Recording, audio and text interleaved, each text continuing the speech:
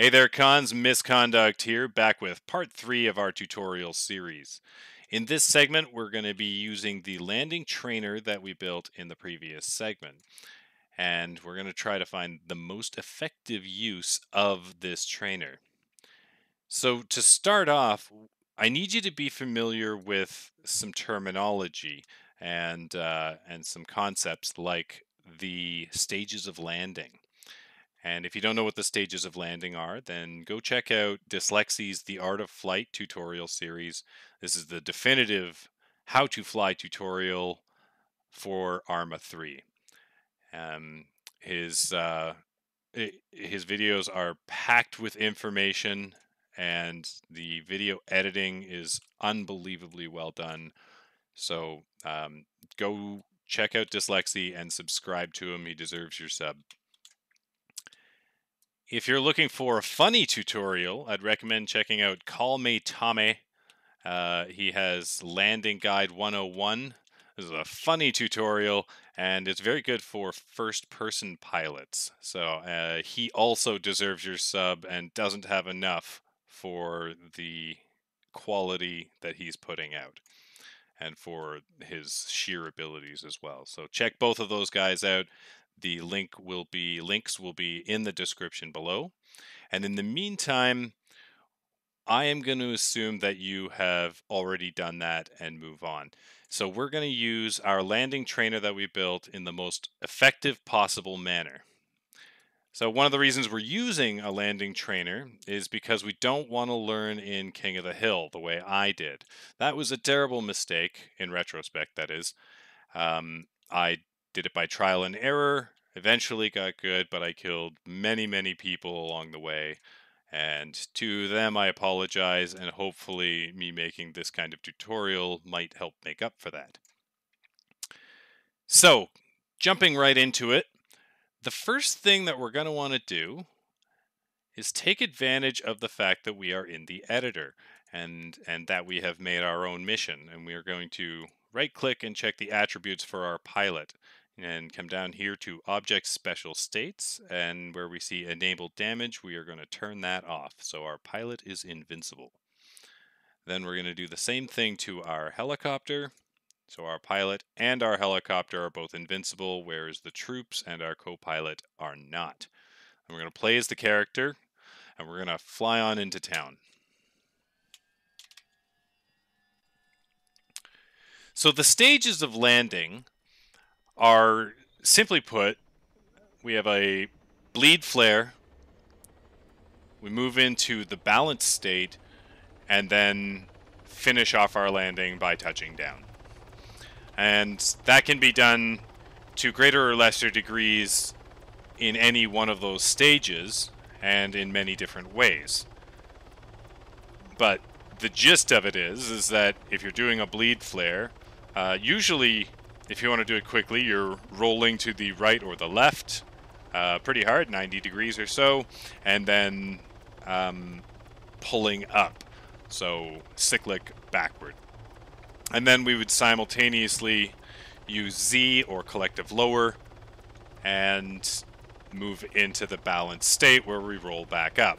So we're going to try that out right here. We're going to hit Z or collective lower. We're going to roll almost 90 degrees, and we're going to bank up, and then we're going to roll back as we find ourselves in the balanced state. In the balanced state, we're able to use our pedals more effectively, and then we can touch down and finally land. So because we're using the editor, we have and that we are invincible in the editor, we have the unique opportunity to practice that which is most difficult in flying, which is landing, and we can practice the most difficult aspect of landing, which is the balanced state, if you ask me. And you are asking me, which is why you're watching this video. So, one thing about King of the Hill and any other sort of highly involved sort of military shootouts is that enemies could be anywhere at any time. And to me, that means we need to eliminate the last stage of landing. So, at any given time, you might set yourself up in front of an enemy. And when that happens, you know, because it's Arma, it takes a second for them to get set up. So they may not actually be ready to kill you as you approach your landing zone, but seconds afterwards they may be there. And that means that the burning wreckage that will be your helicopter is now the most dangerous thing to the troops you just dropped off. So what we want to do is get out of there as quickly as possible, and the best way to do that is to not actually touch down, but to come to a hover.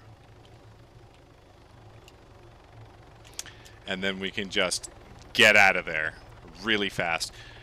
I'll urge you now not to worry about those guys who are, you know, playing from Guam and have, you know, a terrible connection and haven't jumped out yet, or they went to the bathroom or went to get a drink, or whatever reason that they are not ejecting. Don't wait around for those guys. You can either give them a free ride back to spawn, or you can try to do something all fancy and just do a second landing somewhere. Might actually be a good opportunity to do your tower landings if you're not that practiced at it, at least in-game. But as far as this tutorial is concerned, we're going to try to eliminate the actual landing portion of the stages of landing and do only bleed flares and the balance state. Now, because bleed flares are essentially just sharp turns, and then combining a, well, that's one way to do them.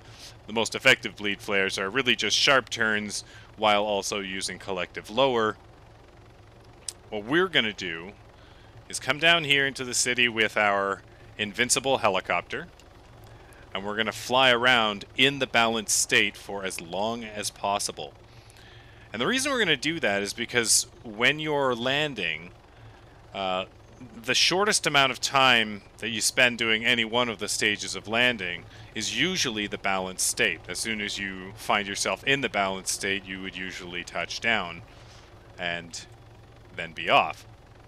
But that's such a short period of time that it's essentially very, very helpful to get extra practice. And the very best way to do that, I think, is to put yourself in a very dangerous scenario while still having the freedom to do dangerous things. And that means get in the editor and make yourself an invincible helicopter and practice being in the balanced state for a very long time.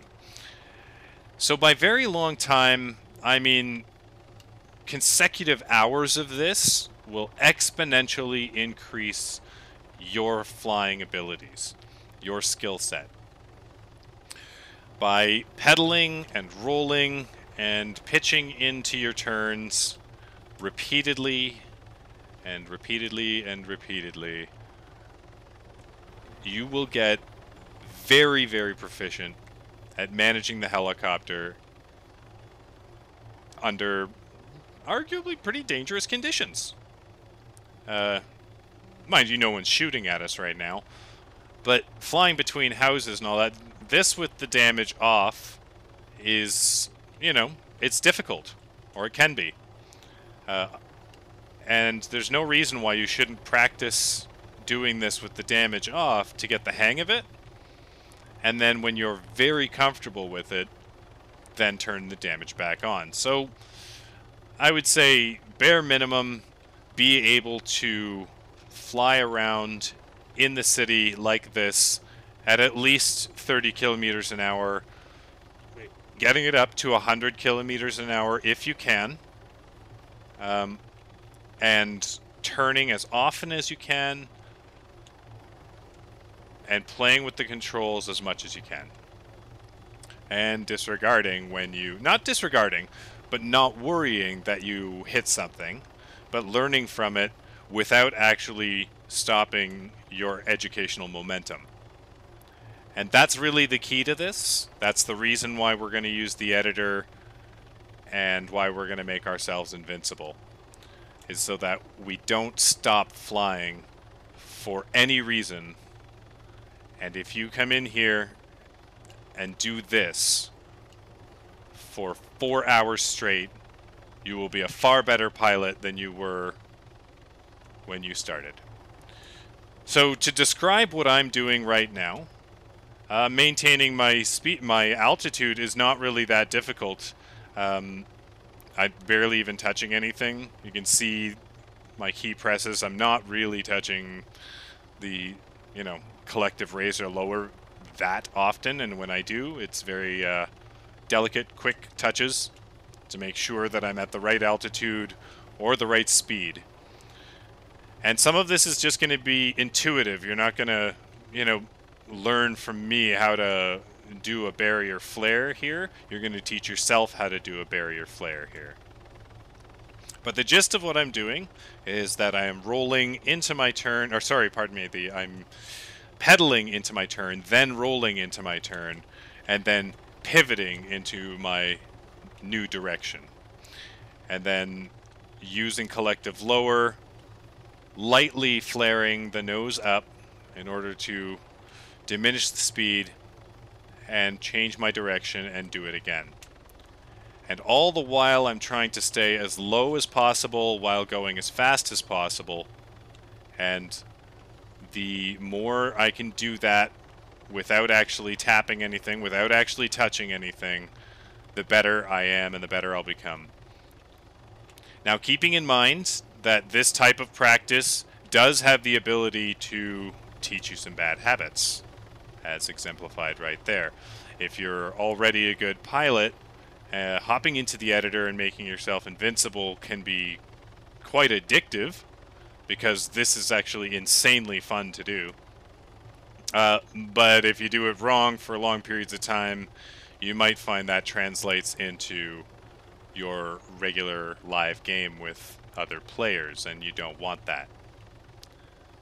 So if you find yourself tired or just getting complacent about the fact that you keep hitting things, either slap yourself in the face and get out of it, or just jump right out of the editor and do something else for a while and come back when you're fresh, because you really want to be using this time to teach yourself how to be an expert pilot. So once again, this balanced state and our ability to adaptively fly between any given objects is essential for doing a combat landing, or really any other kind of maneuvering. And by essential, I mean you can easily learn without, but not that easily, not this easily. So, we're going to mainly practice the balanced state in these arguably harsh conditions. And when you're ready, and you'll know when you're ready, maybe one good indicator is that when you stop at any given time, these troops who are not invincible will start jumping out. That's a good sign. That means you have not hit things enough to kill them. If they're all just dead on the side, that means you've been making contact where you shouldn't have. And that means it's time to refresh and start again. Or just keep flying, but when you want to be tested, using those guys can be quite helpful.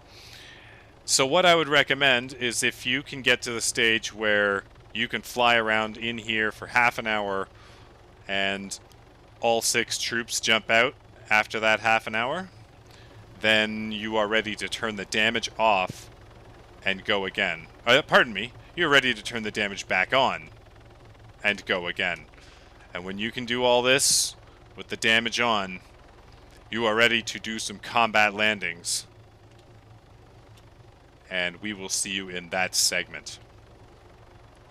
Alright guys, practice away. I'm expecting 4 hours of practice out of anybody watching this, and I will be watching. Somehow. Enjoy this tutorial. Enjoy this this training method. It is really, really fun. I'm going to finish up on that note, and I will see you in the combat landings, adaptive flying, and emergent landing zones segment to come.